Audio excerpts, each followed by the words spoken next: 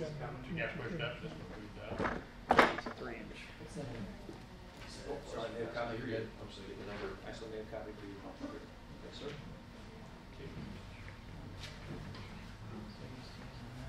There you go. Was Jan sidewalk? Test test. Your mic on? No. No. No.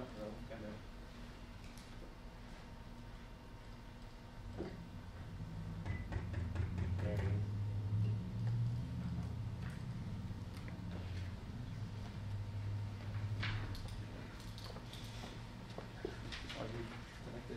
Test it. Where are you gonna get in on our? Yes, I'll jump on here and show you. Didn't want to share the screen just yet.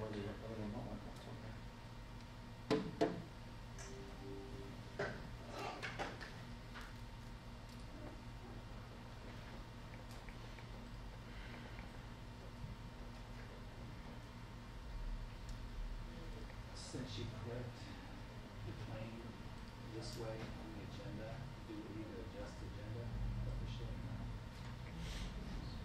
We don't know, because they only don't come on anymore. I turn the IT work over to you. That should be all I need. Just need that. Like that one. We can modify the agenda though because claims aren't on here, or just claims in general. The claims typically aren't on the agenda, they're usually in the financial claim, so, or financial claim. I think when you go through claims, you might mention all three, and then we'll get that officially. Okay, thanks. Ready to start? Yeah. Okay, let's call to order the Madison Redevelopment Commission meeting, June 1st. First order of business is the approval of minutes from the May 11th meeting. Has everybody had a chance to review those minutes? Any questions or changes? Can I get a motion to approve? So moved. Second. All in favor? Approved. Next order of business is claims approval. We have in front of us 3 claims today. One for Barnes Thornburg for $159.55. One for Reedy Financial Group for their advisory fees, and then one from HWC Engineering in the amount of $8,004.52 for sidewalk survey. Everybody had a chance to review the claims. Can I get a motion to approve and pay? So moved. Any second? Second from Joe. Mr. Craig, all in favor? Aye. So moved. Next up, old business, financial planning updates, Mr. Mayor.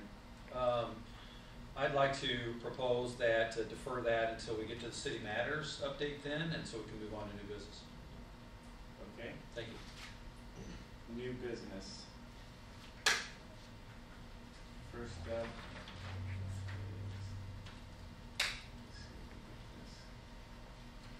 Resolution 2021-2. Can you just walk us through that real quick, Mr. Mayor? Yep. What I'm going to do is read the title and then invite Parker up to describe the statutory requirements for this. This is resolution number 2021-2. It's a resolution of the Madison Redevelopment Commission determining the need to capture incremental assessed valuation. Parker. So, as Mayor mentioned, this is the second reporting requirement for the year by the Redevelopment Commission. This one accomplishes each year we need to give notice to the county auditor, basically saying that we have demonstrated the need to collect the revenues. This is looking at 2022. So this was a quick and easy requirement since we do have a pretty accurate picture of the next few years. So it's basically looking at next year's revenues. Are we looking at spending over half of those? We are. We will not be passing through any assessed values. We've demonstrated the need to collect all of it. So resolution will accomplish that. Exhibit A's basically show the financial picture of each of the funds, of each of the allocation areas the RDC has, and then Once this is approved tonight, we'll be moving forward, sending out mailers to all the underlying units, and you guys will accomplish the second one. Any questions or anything, guys?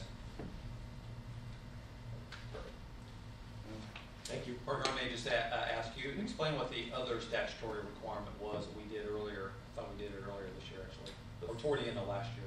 The first one was, I'm on the spot here. June 1st is pass through. This one is pass through as well. You approved last year's financials the first of the year. This one's pass through. This is going to accomplish this part of the year. Moving forward, we'll be focusing a little bit more headwards as well. So, whereas the first of the year we're looking at last year's picture, now that we've done that, we're moving into kind of how the city's moving into budgeting season for next year. The REC is kind of moving into their form of the budgeting season for next year as well. And how often is it that we have to do the? There are four. So Okay. throughout the year, one of them doesn't have an official date, but it's annually. So it looks at it shows tip impact. So as I've kind of demonstrated to you guys or mentioned to you guys, that's what we did last year, end of last year. That one is not necessarily owed on any specific date. It just fits well with timelines towards the end of the year. So, Thank you, Parker. absolutely. Great, thank you. Next up, airport water infrastructure. Do we need to pass that resolution? Yes, let's pass that resolution. We need a motion and a second. So moved. Yes, second. Okay, all in favor? So moved. Thank you. Good, Yes, sir. Mr. Dick Goodman. thank you. Dick, may I ask you to just turn the mic on there? Yeah, there you go. Perfect, thank you. I'm here representing the airport. We've been working on opening up the south terminal area for development. We're putting some water lines in, and in the course of doing that, we found that our water flow to the fire hydrant to the main area of the airport is woefully inadequate. We had the fire department come out and do a flow test. I don't have the exact numbers. We got a picture of it here though, Show you this real which quick. probably You want to tells plug the into story. the, That's full flow. Brent, do you want to plug into I our? couldn't find the HDMI cord to do it, so. Right over there. So in technical terms, that's not much. So what we're looking to do is, that's a 3-inch line coming in from Borschtang Road. What we're wanting to do is put a 6-inch line in. We got 2 quotes for that. One was $31,300 and the other is $28,500. So we're looking for funding to bring the main water line in to provide the protection for the city property, which is the hangar in the terminal building. We've already contracted ourselves to put the rest of the water in that's going to the south hangar area. So that's our request. Questions? Just let me press pause button for a second. I'm sorry. That's all right, just kidding. It's okay. That's all right, just kidding. Thank you. The Aviation Board has done a fantastic job of doing several things, obviously, at our airport. One was recently getting awarded a northern runway approach. Fantastic after years of effort. And here, this is about expanding hangar development and also improving fire safety at the airport, which is why we want to support it. It's already part of the City of Madison's redevelopment plan to support the airport. As Dick had indicated, they've done some water flow testing. It looks like we've got to work to improve the water pressure, maybe as far out as Clifty Drive, all the way up to the airport, depending upon the actual flow results. Is that correct? We're hoping that just going to Borschtang will give us enough water. Flow testing's being done. Our chief DeVries is involved, as well as our water department. Today's a preliminary meeting just to really describe the project with you, and also give you an opportunity to ask Dick any questions about the impact and the economic development activity that's going on out there. And then what we would do procedurally is at the next meeting adopt a resolution to provide certain funding at a certain schedule for the airport. I think it's a really worthwhile endeavor. When we had the ribbon cutting a week or so ago for the airport, I had cited an aviation study from the state of Indiana that was done literally a decade ago, and it said the economic impact of our airport on our economy is $100 million a year.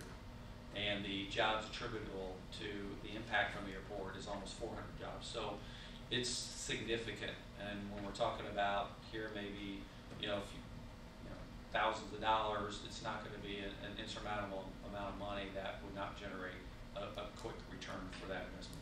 So more to come on that, but that's why we wanted to prelude it. Sorry about the technical difficulties. Maybe Brent, next time we'll do it at the next meeting, and so you guys can really get a feel for the scale and the scope of the project. But it's basically about water, the right amount of water volume and velocity to the airport. One of the things that's done well for us with the FAA in terms of getting discretionary funds is the amount of private investment we get at the airport. And we've had 34 hangars built previously, and now working in the south area, one new one up, there's a second one coming. And the one fellow that just built the one new is actually operating a business out of there. So he located here because of the airport. His business is largely internet-based, although he has, I think, 6 or 8 employees that are around the country. But he actually operates out of his hangar at the airport. And it's a valuable tool for us. And as I've often said, the airport's the community's front door. It's the first impression we make on people, and it's the last impression when they leave. And as they say in the airport business, a mile of highway will take you a mile, but a mile of runway will take you anywhere. Everywhere, like the internet. Anyway. He's also fond of saying, sky's the limit. Blue side up the other. Yeah. Board, any questions for Dick? We'll have a more thorough presentation next time. This was a preview, and just to remind you that this is part of the economic development plan that was adopted by the commission in 2017. I hope the next time I see you, I will do it. I hope so. That's you still right. get around really well. Well, I'm tired of it. He's the new $6 million man. Yeah. With inflation, it's $12 million. We'll see. Thank you. Thank you, Dick. Thank you, Brent. Anyone have any questions or comments? Thank you. Next up, city matters. Mr. Mayor. Okay, a few things here. I'll just mention that we did close on the Ruler building last week, so thank you for your support there. The acquisition is complete. I'll get into a little bit more of what our plans for that. We are working on a transition plan now since Matt Worth has left to go back to the private sector. We have quite a bit in place already. We have a small business rescue fund that will make an announcement later this month for a new round of COVID-related resilient grants. We're also going through the annual compliance requirements for tax abatements. We have only a handful of tax abatements through the city that we will be working with those companies on. I believe those are due probably by the end of the month. They'll come to the city council meeting in a couple of weeks. And the other, really, the big things are the fact that I highlighted at our last meeting ARP money and Reedy grant funds that are part of the state budget and the American Rescue Plan Act. So we're working with Jefferson County, and then we'll also be attending a meeting this Friday with the Southern Indiana Redevelopment Authority to start talking about the submission requirements for different projects. There's going to be a call for projects. We're already compiling and meeting with lots of different organizers across the city, as well as the things that we're doing. But we're going to have a lot of either infrastructure or quality of life, quality of place, capacity building projects to submit for the redevelopment authority's consideration. That'll go into a singular redevelopment plan, a regional redevelopment plan that will then be submitted to the IEDC, and then by the end of this year they will award approximately $50 million per region. Going to be 10 regions across the state, and we want to make sure that we're in line for our share of capital. We are now evaluating proposals for interim development services. So while we are having a recruiting effort underway for a new economic development officer for the city of Madison, we will contract with a firm for third-party development services so that our high-priority initiatives do not have any lag associated with them. And so we're reviewing some proposals now for those services in the interim while we recruit for Matt's replacement. Parker didn't mention this, but if you look at the financial plan, you'll see that our next tax installment, approximately at $1.6 million, should be received sometime later this month. Clerk, is that correct? And Parker? Should be, maybe even this week, Okay. probably definitely next week. Okay. And, you know, while we have a lot of things identified in our plan, it's still very fluid. Things can be moved around from a timing perspective.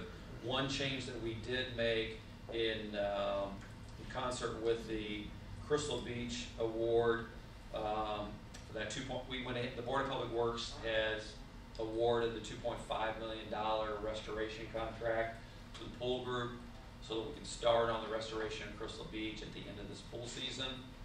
And the Redevelopment Commission had previously committed match money towards stellar projects. So as we move those funds around between projects, we're going to make sure that between the City of Madison, the Redevelopment Commission, and the $2 million Okra grant that we received, that there's sufficient resources there to have committed to the $2.5 million. So it was just a subtle change, honestly. Didn't affect the budget at all, or the financial plan at all. Just how and when we spend it and what we spend it on inside the group of stellar projects.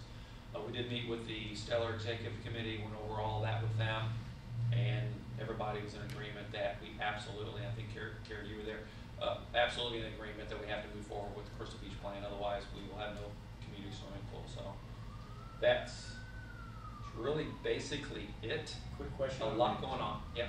On the projected revenue, how close was the projection to the actual? And then, does that go, I saw it went up from last year, but. So it went up a little bit, mainly because of assessed values came in higher than where they were originally at late last year whenever they were first sent to us. Well, and there's two parts to that. I might just add a little bit of what Parker was saying. If you remember, one of the things that we did last year was we basically did this, is it called a neutralization? Where we looked at all the assessed values of all the parcels inside each TIF allocation area. And we took out those that had declining assessed values. So effectively it was diluting the overall revenues collected by the TIF district. So we took those out and then added them back in so that it would get a new base assessment. Did I So explain that was correctly? done, that was decrement, that was done Decrement. late 2019. Okay. And over the past 2 years, you've seen a pretty good increase or steady increase in revenues Okay. due to that very thing there. Okay, all right, so that was how time flies already.